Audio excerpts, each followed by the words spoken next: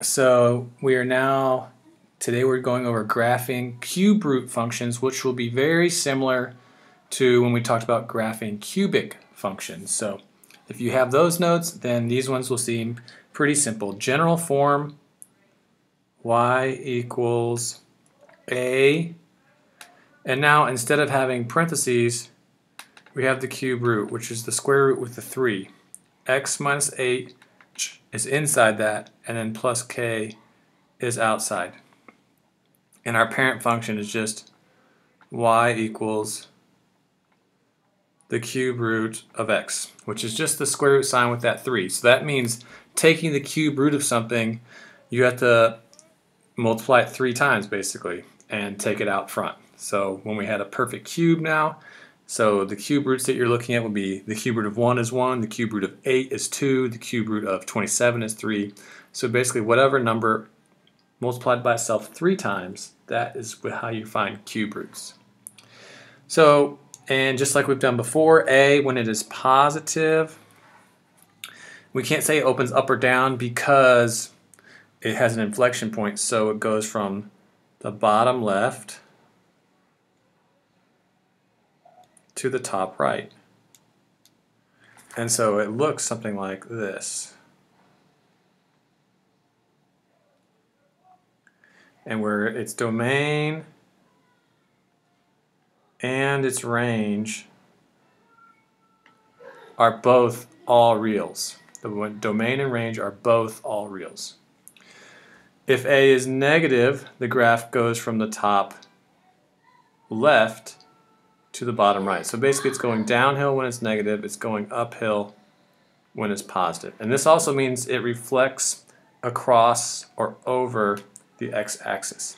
So here it starts top and goes lower. And same thing, domain and range are both all reals. Each of these has one x-intercept and one y-intercept. One and only one of each. And so you'll notice the big difference between these graphs and cubic graphs. Cubes grow very quickly. Cube roots do not grow very quickly. It takes them a while to get bigger. Our inflection point is still at HK, and when we're making our table, this is our central point of the table. H always identifies our horizontal value, or the horizontal shift.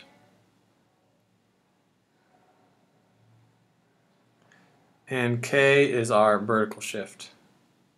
So nothing different than any other function we've dealt with this year.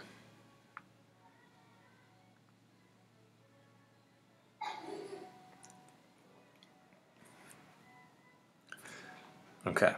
If A is between 0 and 1, then we say the graph is vertically compressed. And we should say the absolute value of A is between 0 and 1.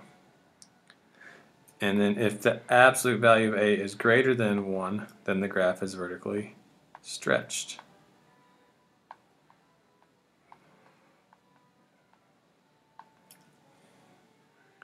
We move over.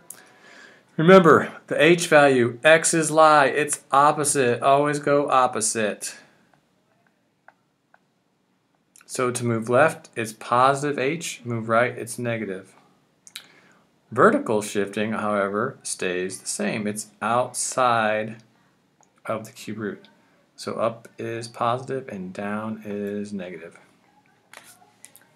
So if you can look at the graphs I have here, they each already have the parent function graphed inside of them. And so we're going to be graphing 3 points. Basically the 3 points are going to be where the inflection point is, one spot to the right and one to the left. So if we look at 1/2 times the cube root of x, that means it's being compressed by 1/2. So that means when the cube root of 1 is 1 multiplied by 1/2, so that puts that point there. So it's kind of moving like that. And when we do -1, the cube root of -1 is -1. 1/2 times -1 is -1/2. So it's going to be a very flat graph. It's going to be very close to the x-axis.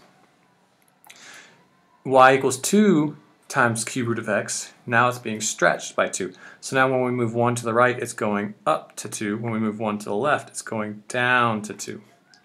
So this one is going to start and then levels out. They always start and they're immediately growing, but then they grow at a less rate than they had been. So when the graphing between -1 and 1, it's always going to be growing bigger and getting smaller quickly. And then after that point, it levels out. It's cube root of x minus 3. This means it's shifting right 3. So that means everything that happened on this graph, on the parent function, we shift to the right 3.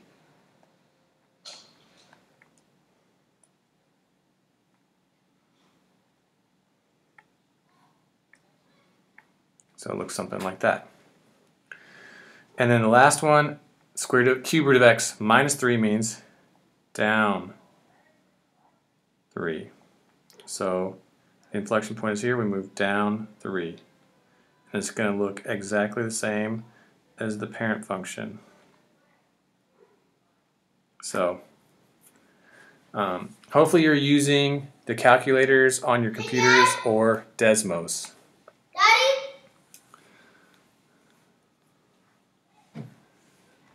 Now let's flip over to the next page. Alright, now on the back side we have a few examples we're going to work out. It says draw a table with at least 3 points to plot, graph the equation, name the inflection point, and then describe the transformations. So if we look at the first one, we have 1/4 times the cube root of x plus 5. So the transformations, we know the 1/4 means compress by 1/4.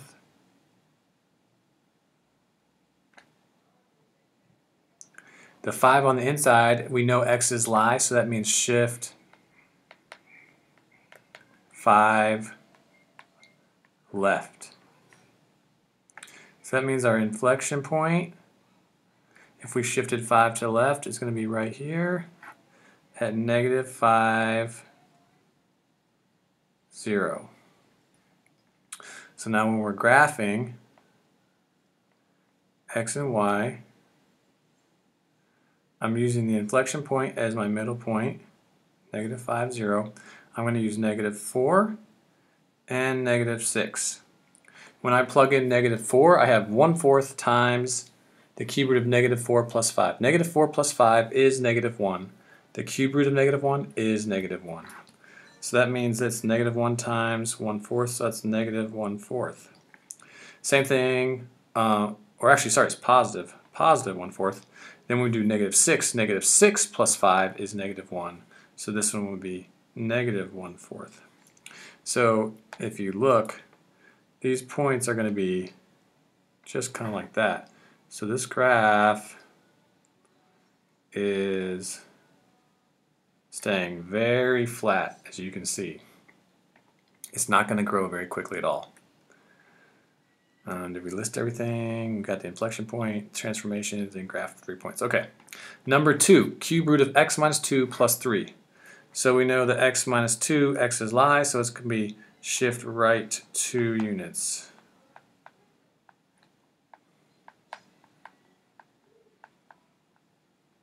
And then the plus 3 means shift up 3. So if we go right 2 and up 3, we're going to be right there. That means our inflection point is at 2, 3. It should match your transformation, so make sure you're matching them. Then our plotting points. 2, 3 is going to be our middle point. I'm going to use x is 1 and x is 3. You're always going to use 1 to the left and 1 to the right of the inflection point. Well, when x is 1, 1 minus 2 is -1. The cube root of -1 is -1. -1 plus 3 is 2. And when we plug in 3, 3 minus 2 is 1. Cube root of 1 is 1. 1 plus 3 is 4. So we're at 1, 2, and 3, 4. So you plot these, don't draw this like a straight line. It's going to go like this and like this. Okay? It has to have that shape that looks like the cube root shape. It's not going to be a straight line. It has that, so if you look in here, right in here, it has that distinctive loop, loop. Okay, it's kind of S-shaped. All right, so number 3, we have negative 3 cube root of x. So that means we know the negative means it reflects across the x-axis.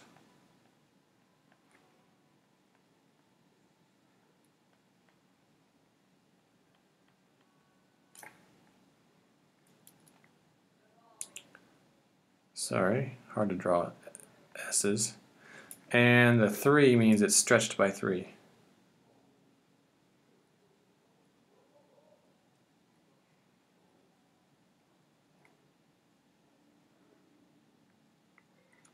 Our inflection point is at 0, 0. So we're right there. When we graph points,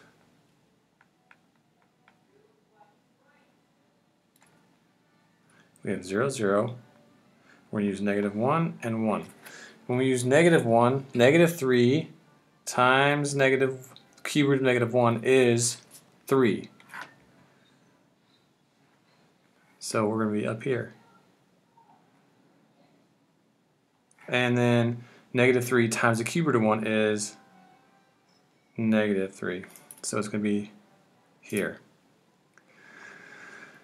And then if we plot another point when we're at negative 8, we'll be up here at 6. So this graph looks like this. This one looks like that. And so feel free to check on Desmos or the graphing calculator how these graphs actually look. Okay, so that's graphing them. Now, number 4, write a cube root function matching the description below. The graph of y equals cube root of x has been transformed so its inflection point is 0, negative 6, reflected over the x-axis, and is vertically compressed. So, we'll start with what we know. We know cube root of x is in it. 0, negative 6 for the inflection point means it shifts 0 left or right. So inside here, inside the cube root, there's nothing. Outside, we have a minus 6 because we have to shift down 6. It's reflected, so that means it's going to be negative, and it's compressed, 0.7. So negative 0.7 out front. Negative 0.7. I know it shifted nothing in here. I'm going to rewrite this as negative 0.7 cube root of x, all of it minus 6. Okay? Now, once again, when we're given a graph and have to decide what it is, that can be a little more difficult. First, you want to find the inflection point. Inflection point is at negative 2, 0. So that means we know if we use our general form, flip it over, y equals a times cube root of x minus h plus k. So you know h and k. H, so it's going to be y equals a, and it shifted 2 to the left. So that's x plus h, and then it shift up or down. So the k is 0. So we have y equals a times cube root of x plus 2. Now we have to figure out what our a value is. So we just pick a point that's on the graph. I'm going to pick this point here, negative 1, 3, and I'm going to plug those in.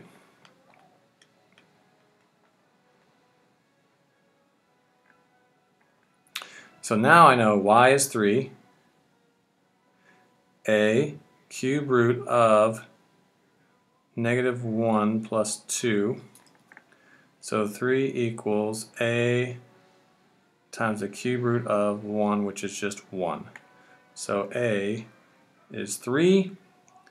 So our final y equals 3 times the cube root of x plus 2.